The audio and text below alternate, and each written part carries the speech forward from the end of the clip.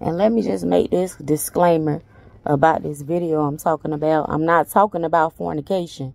Okay? Sex is only if you are married. Okay? It's only for the married people in the kingdom of God.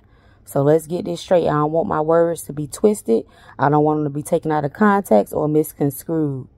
All right? Be blessed. Let me tell you something. God has to know that he can trust you. I want you guys to know that you must be born again. Okay? You must be delivered from yourself when you come over into the kingdom of God. You got to be delivered from sin. You got to be plugged up to God's life-giving spirit. Okay? You got to have the Holy Spirit living within you. You have to have a relationship with Christ. And then God has to know that he can trust you. Now, I'm not talking about trust you, you know what I'm saying, about money, trust you about things or with his things. I'm talking about he has to know that he could trust you, the person that he created. You, your integrity, your character, okay, your heart, the type of person you is. He got to know that he can trust you. Okay, we must fear God. Okay, he got to know that if he give you a finger, that you're not going to take the whole hand. If he give you his whole hand, you're not going to take his whole arm. You know what I'm saying?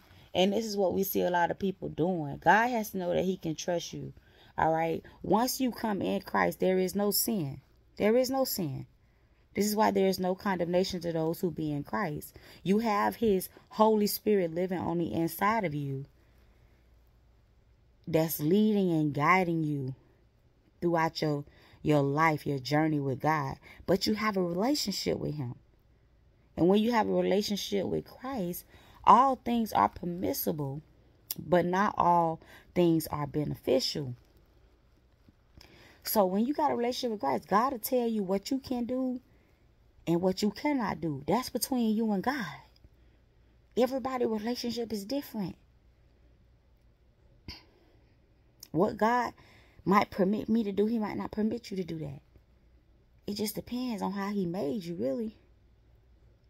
You know what I'm saying? Everything is permissible, but not everything is beneficial, guys. All right? So when you have a relationship with God, you walk with him every day. And so you go to God and you be like, God, can I have this? Lord, can I do this? Lord, can I go here? Lord, you acknowledge God in everything you do in all your ways. This is what you do when you're in a relationship with God. It's a real relationship. It's not fake. It's not play.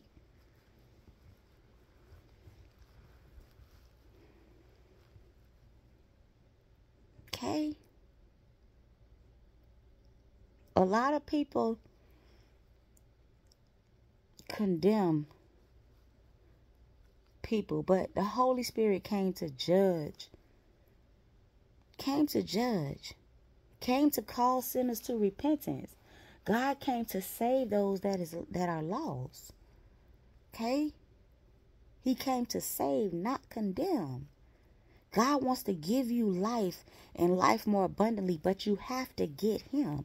He is the life giver. You have to give your life over to Christ. You have to die to your flesh so you can live in his spirit. This is a requirement before you get God's hand.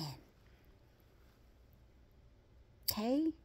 We got to seek God for who he is, not for what he gives. So many have this backwards. As if God don't see your whole heart. As if he don't know you inside and out. You can't trick God. You can't negotiate with God. You can't scheme, plot on God. You can't do that. God knows all about you. That's why we must worship him in spirit and in truth. Because you got to be authentic. It got to be for real. You got to be real. All that pretend and play, they got to go. They got to go. They can't come. I just want to make this clear because a lot of people think that when you come in Christ, you have no life. This is what I thought.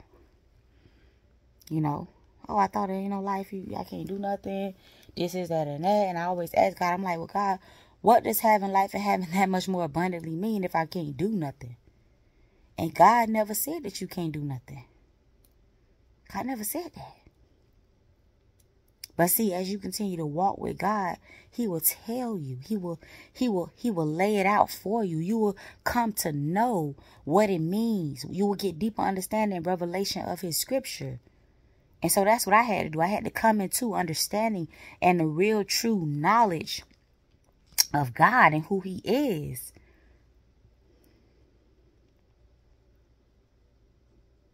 God cool. God cool. God is cool. But you got to have a relationship with God. God is holy as well. He's love. And he also got wrath and judgment for you as well, because he chastised the ones he loved. But God is cool. He's understanding.